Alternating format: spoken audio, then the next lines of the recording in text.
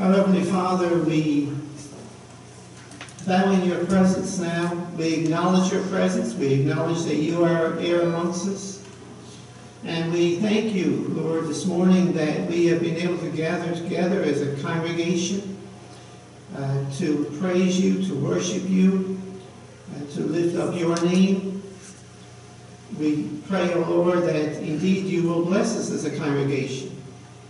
For those, Lord, who will listen through TV and internet, we just pray, O Lord, that you will indeed move in their hearts, that they will be blessed as they listen and watch.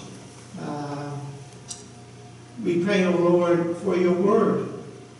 And we are so thankful, Lord, that you have given us your word. You have told us that there is power in your word. We know that there is power to change the lives of men and women, and boys and girls, and we have witnessed that so many times.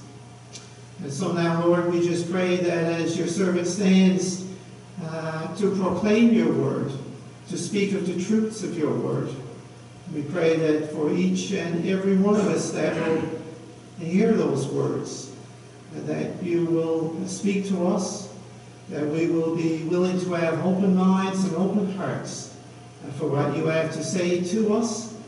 And may we be good listeners, and may we be even better doers. We ask this in the precious name of Jesus.